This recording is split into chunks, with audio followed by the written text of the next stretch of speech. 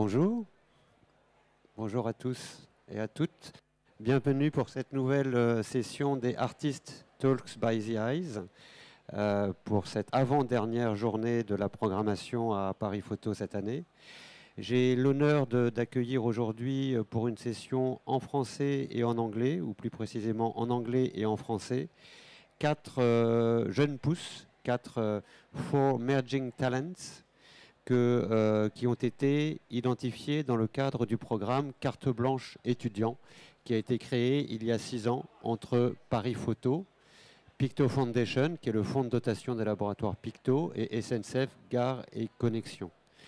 Donc ce programme vise à identifier parmi une soixantaine d'écoles de photographie et d'art visuel en Europe de jeunes talents issus de ces écoles à qui l'on propose de venir participer à Paris Photo, où ils rencontrent, en présentant leur portfolio, un certain nombre d'experts du monde de l'image, et où ils bénéficient d'une installation dans une gare parisienne, en l'occurrence la gare de Lyon, où vous pouvez rencontrer leur travail. So just to make a very quick introduction in English, I am very honored. I don't have any mic. No, it's okay. It works again. To welcome today the four winners of the 2022 Carte Blanche student program. So it's a selection of merging talents from more than 60 European photography and visual art schools in Europe. And so we invite them, after being selected by the international jury, we invite them to participate to the fair, where they can present their portfolio to a large part of experts, and also to an exhibition in Paris station. So when you go to Gare de Lyon, you can see a huge exhibition with their work. So it's very interesting, this program, because you can see what kind of merging talent is revealing today in this year. What are the trends in photography? Donc ce programme est vraiment intéressant parce qu'il permet de voir petit à petit les talents qui sont en train de se révéler à l'avenir. Je vais commencer par so ladies first, comme on dit. Honneur aux dames. I will start with a first guest, who is Alessandra Leta. So please, Alessandra, can you join me?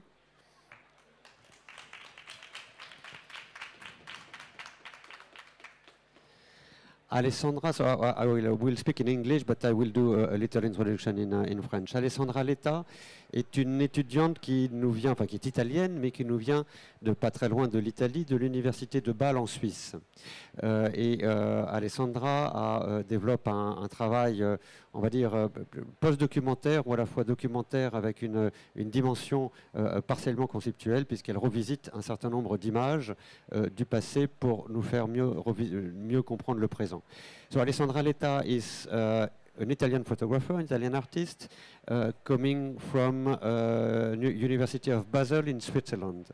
And your work is, I would say, maybe a post-documentary approach, where you are mixing documentary photography with archives and a kind of a conceptual approach. So could you tell us about your project, the Unmovable Mover, that you present here in Paris Photo? Yes. So first of all, thank you for being here.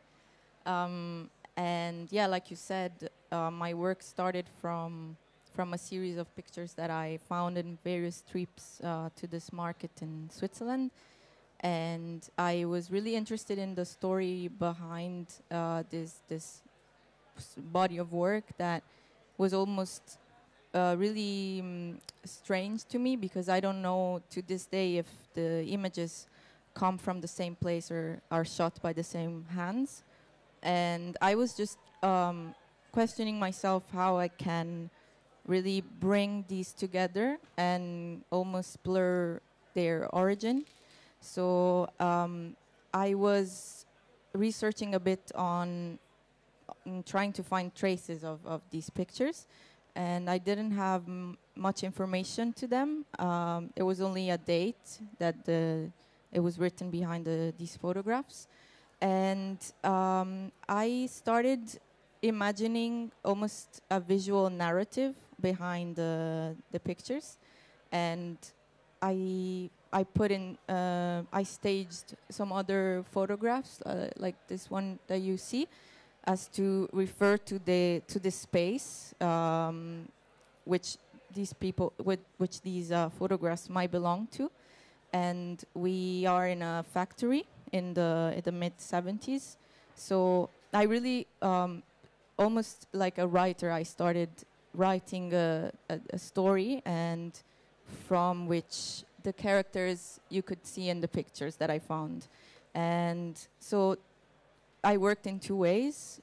The first way was to directly rework the images that I found by scanning them and rephotographing them.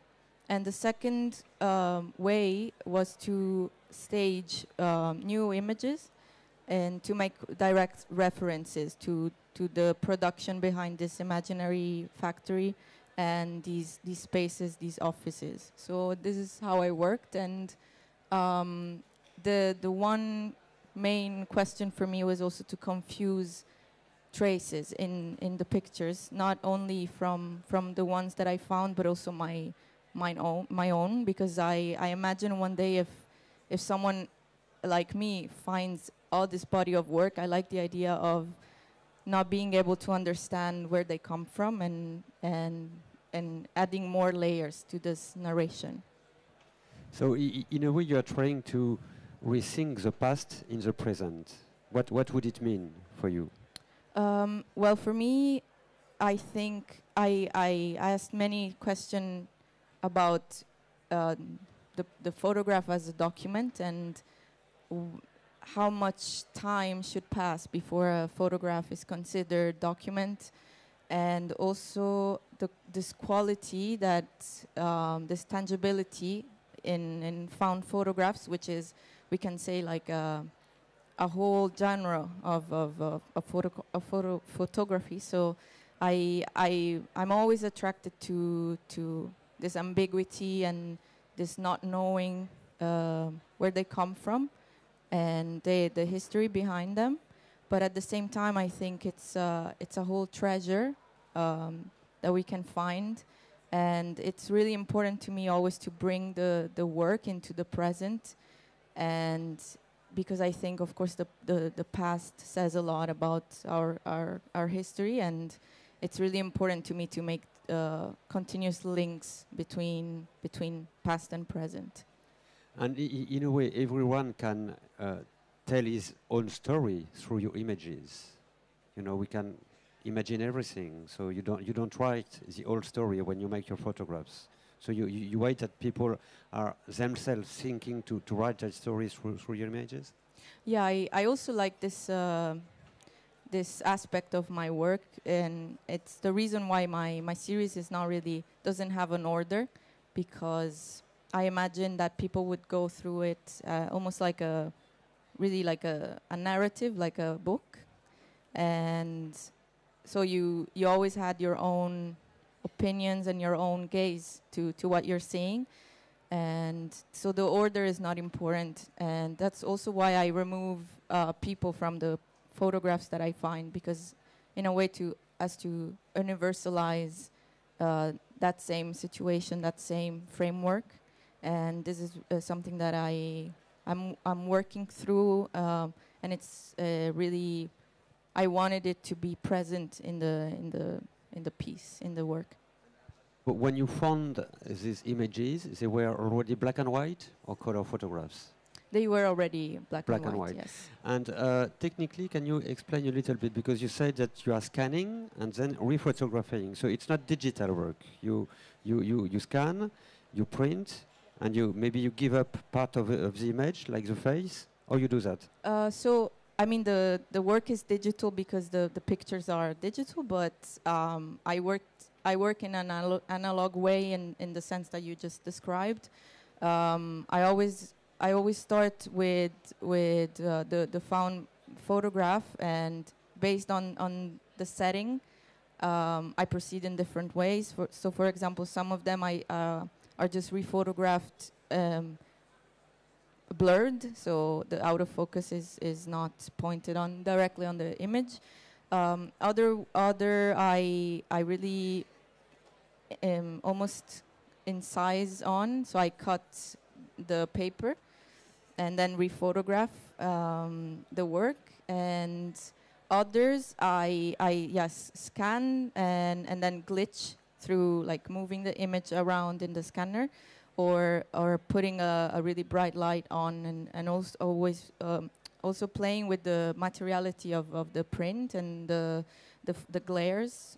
So that's how I'm achieving that look. And with this kind of project, what is your objective? You spoke about a book or an exhibition, or you see your image, or you see your project at the end?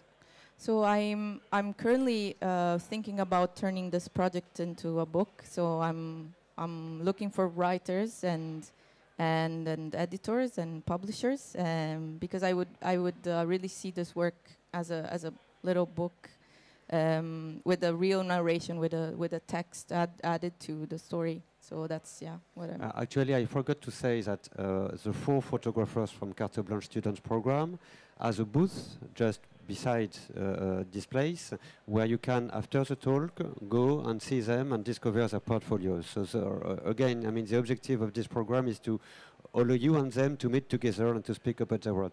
Last question: who would be your inspirations?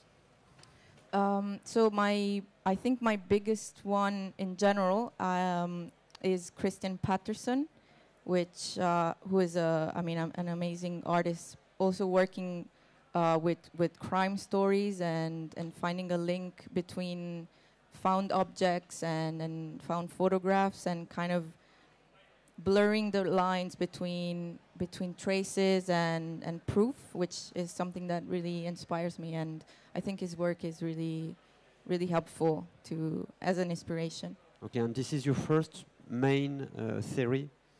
Yes, it is. Okay, so bravo. Merci beaucoup, grazie mille. Thank you everyone. And you can have a seat, but I think my daughter took your chair.